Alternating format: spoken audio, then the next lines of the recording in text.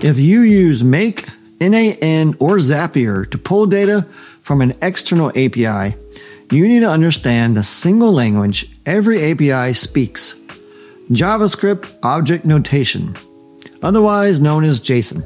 JSON is just the standardized text format that APIs use to send and receive data. It's the essential language that makes mapping your data possible. It's structured around key value pairs. The key is the field name, like customer name, and the value is the actual data, like Sarah Connor.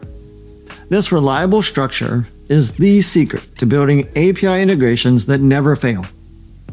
Now that you know the building blocks, let's talk about the proper way to translate your JSON data. As an example, let's say you request customer data from a customer API, and it returns one object or one record. That one object will be wrapped in curly brackets and may look like this: open curly bracket, customer name, colon, Sarah Connor, closing curly bracket. Notice both the key and the value are wrapped in double quotes and are separated by a single colon. Now let's say the API returns a list of customers.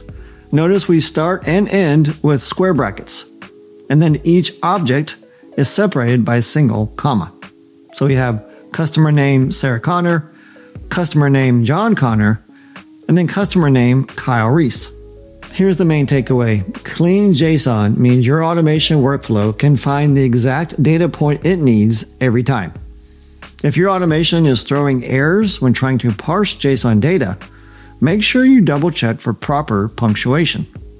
In the next video, we'll talk about some of the most common JSON modules in Make.com.